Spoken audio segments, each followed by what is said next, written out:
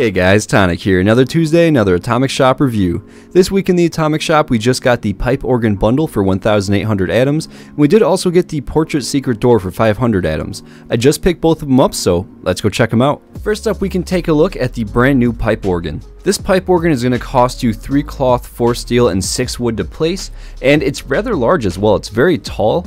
Placing it down here, I was actually pretty surprised with the height of this item. Let's go ahead and see what it sounds like.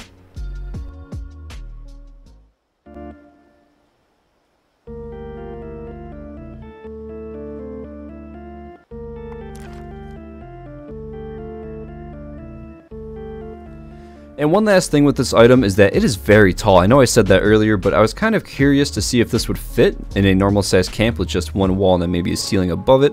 And it does. It is very close to the top of that wall though, so do keep that in mind that this is going to take up a lot of wall space as well as the floor space. But it will fit in a smaller camp, so you don't need a super tall ceiling for this thing. Next up, let's take a look at the brand new Creepy Well. This is going to be included with the bundle, and it has all sorts of bones on there. It has a skull, a hatchet in the back, as well as this roof kind of torn apart. And it does give us the activate option, so let's check out what this does. So that is really cool. It sends little ghosts around. They look very flat though. So let me do that again. They look kind of flat, but they kind of like follow your perspective, so you can never really get a look at the side of them. But that is a really cool little effect that it has there. I like that. It'd be nice if we could maybe keep that going all the time outside of your camp and just have ghosts flying around your camp, but still, this is a really cool item. And so also included with this bundle are going to be some tombstones. So it looks like we have 3 different variants. We have the Undead Tombstone, the Gargoyle Tombstone, as well as the Royal Tombstone. So let's go ahead and put them down and get a light on them. This is all kind of cool. They don't have any effects, so I can't really activate them or nothing, but they just look like your standard tombstones, but that is a very nice decoration to have. And now also with this bundle, we do have the Raven Perch, so it looks like we just have the one variant of it, so let's go ahead and place it down and see what it does. So the bird does move on there. It flips around as well. That is really cool. Kind of like the bird cage that we got from that scoreboard, so let's activate it and see what it does. Let's try it again. So I'm hitting E on it, but it's not really doing anything. It doesn't need power. Yeah, so it doesn't need any power or anything. It's giving me the activate prompt, but nothing is happening. So I'm not too sure what's up with that. I'd assume that that is not supposed to be activated, because this one right here is, you know, not really supposed to be activated. It's just kind of for looks. So maybe that is kind of a bug on there that it says activate. Or maybe it is supposed to do something, but I can't really get it to trigger. And so lastly, included with this bundle is going to be 2 different types of floor pieces. We have the Haunted House Stone, which is right here. And looking at it, the texturing is very nice. It looks very rough and rugged. You also do have a lot of kind of dirt and grime going through the little corner pieces here. Very cool. I actually like this one a lot. I think I'm going to be using this for like pathways through my camp and things like that. Then over here we have the Haunted House Tile, which is again actually pretty sweet. You have some missing and destroyed tiles on some pieces. You also do have these really nice little like cracks in there. Definitely a lot of texturing going on with these new floor pieces, and I really like them. And so that is actually going to be everything inside of that bundle for 1,800 atoms. However, this is being sold separately for 500 atoms, and I did just pick it up, so we are going to be taking a look at this. But I do want to say that I wish that this was included with the rest of these Halloween decor items. I think it would fit perfectly inside the bundle and make this bundle a must-buy. However, with it being sold separately, I just think that's a little bit weird. But let's go ahead and take a look at it here. So I do have it placed down, and you can just open it up like a normal door. Standard sounds, a really nice texturing on the back there. But where this item really shines is looking at it from different angles. So you can see here when I go to the side, it kind of turns into this like ghoul looking person.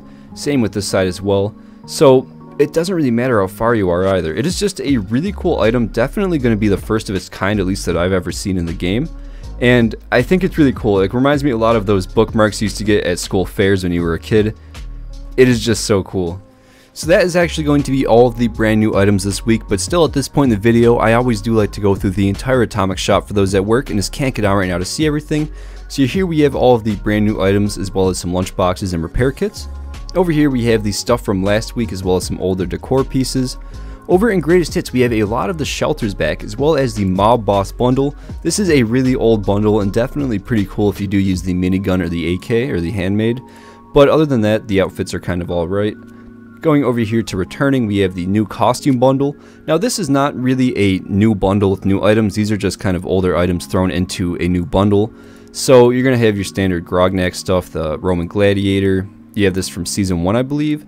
The Inspector, this is from this season, I believe. And then we have the Silver Shroud.